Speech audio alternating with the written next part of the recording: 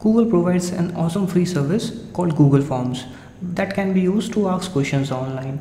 And out of many different places to use Google Forms, one important one will be on Facebook fan page, where it can be used to conduct surveys, taking custom orders from your Facebook fans, or you can even use it if you own a confession page. And most importantly, I have seen people using it for providing cashbacks for their affiliate sales.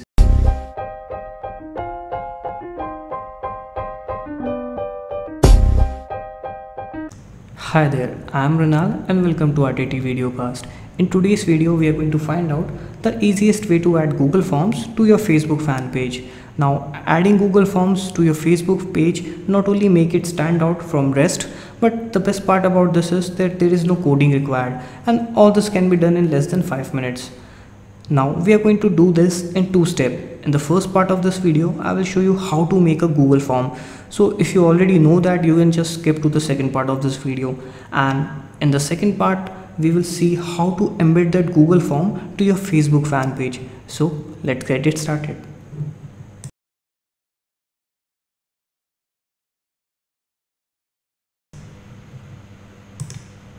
So to create a Google form, just head over to drive.google.com and then log in with your Google credentials.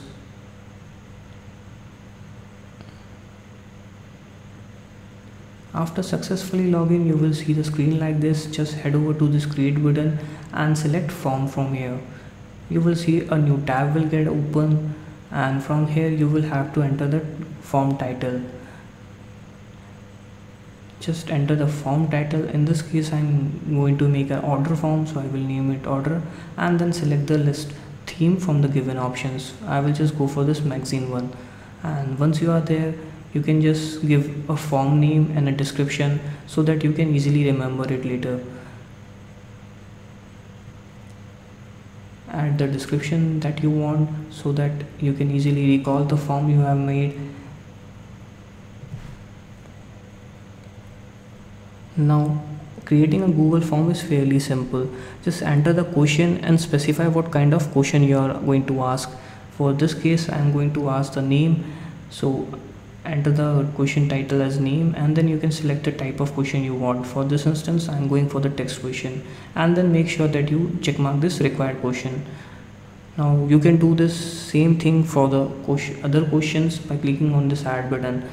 So I will just copy down the questions to save some time.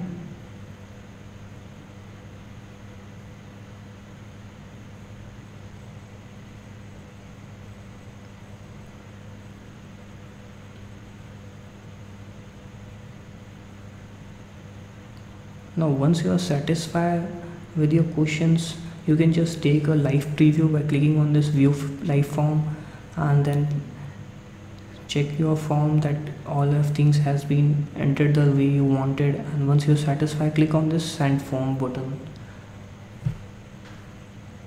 If you want people to use this form which is hosted in Google server, then you can share the link that it shows here. But since we want to embed this form on our Facebook page, click on this embed button and get the embed code.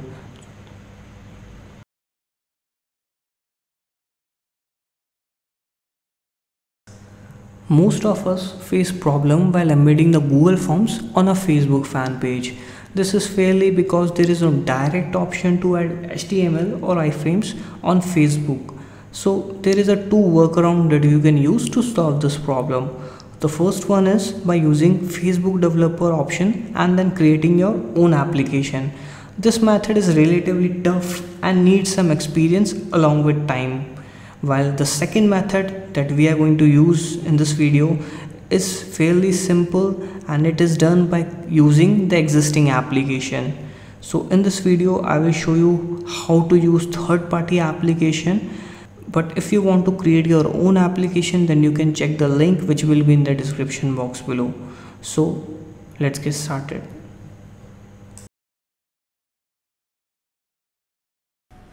Okay, so head over to your browser and then log in with your Facebook credential to your Facebook account. And after you have logged into your Facebook account, just go to the page where you want to add the Google Forms, and on the search box type the keyword static HTML, and as you can see that there will be couple of drop down suggestions appearing in the search results. Now you can go with any of the result that you want. For this case I will go for static HTML iframe tab by Wobox. But before selecting the options, just make sure that it has large number of users or large number of downloads, just to avoid any scams. Now install this page by clicking on this install button, and then choose the page where you want to add, and then click on this add page tab. So once you do that, you will see that a new welcome tab has appeared on your Facebook page. Now to make changes or to add the Google Forms, click on this settings button, and you can see that Facebook will provide you a HTML editor where you can add a third-party HTML code on your Facebook pages. So just copy paste the code that you have copied earlier from your Google Forms, and then once you are done, you can just see the changes clicking on this editor option. And as you can see from the editor option, the code is exactly the same we have used before. And once you are done, click on, also make sure that you change the tab name. So click on this tab name option and give the custom name so that user can easily understand what kind of form it is. And once you are done with your changes, click on this save settings options.